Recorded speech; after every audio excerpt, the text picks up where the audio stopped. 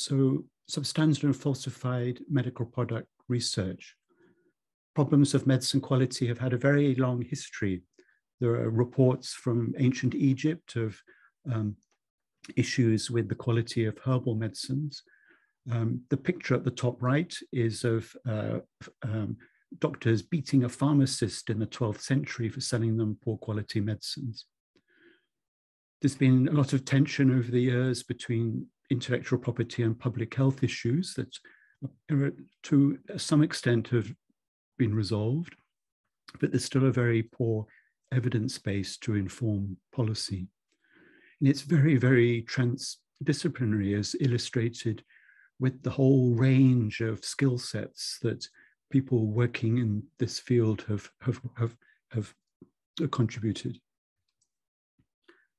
Many of us involved with all the issues on the left in medical research and implementation of health policy to try and produce optimum therapy and to inform national policy.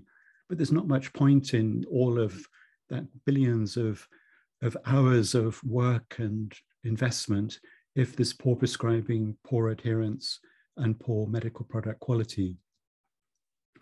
How do we define poor quality medicines?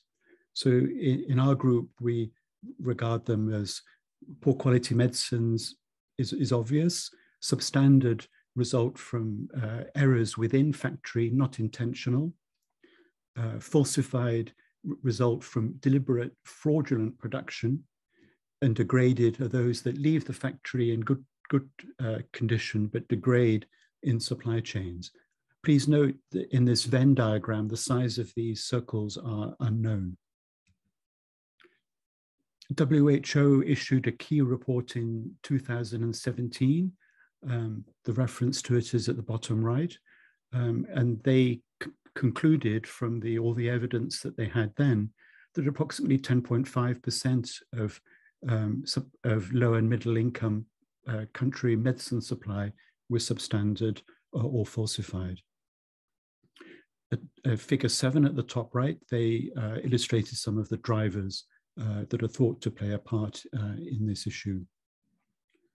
In our group, in the Moro Tropical Network and the Infectious Disease Data Observatory, we've produced these mapping systems.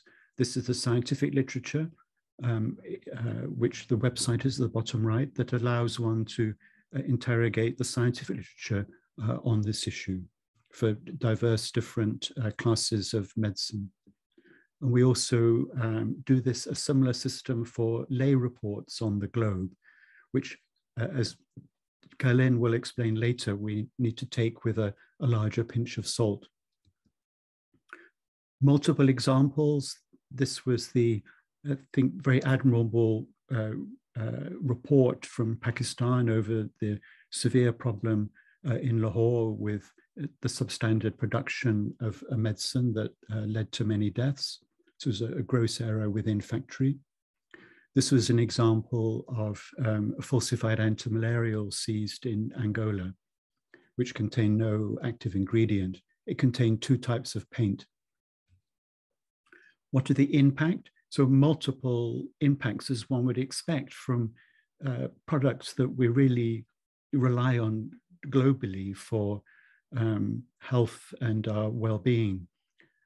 From death and disability to economic losses, loss of faith, loss of trust, and for antimicrobials, drug resistance. There are multiple gaps in the evidence base and its use.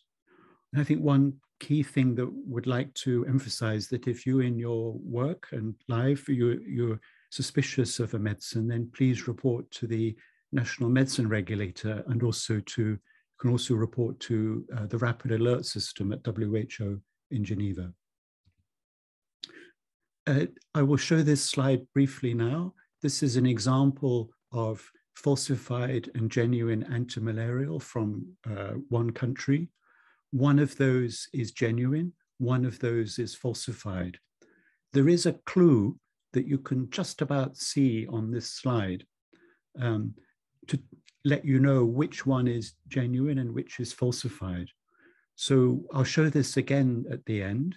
and would be grateful if you could complete the poll for whether you would, if you had $1 to choose this and the shop only had 2 packets, would you choose the left or the right? I'll explain further later.